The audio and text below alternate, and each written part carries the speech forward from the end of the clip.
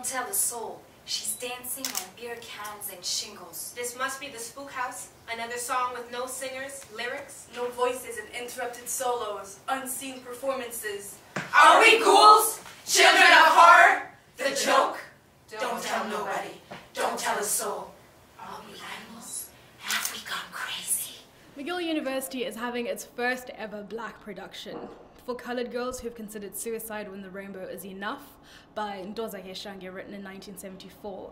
It is a collection of poems set in a choreopoem talking about experiences of black womanhood. However, this production really is it's not just for colored girls, it's for anyone who can empathize and anybody who can sympathize. My love is too beautiful to have thrown back on my face. My love is too sanctified to have been thrown back on my face. My love is too magic to have thrown back on my face. My love is too Saturday night to have thrown back on my face. My love is too complicated to have thrown back on my face. My love is too music to have thrown back on my face.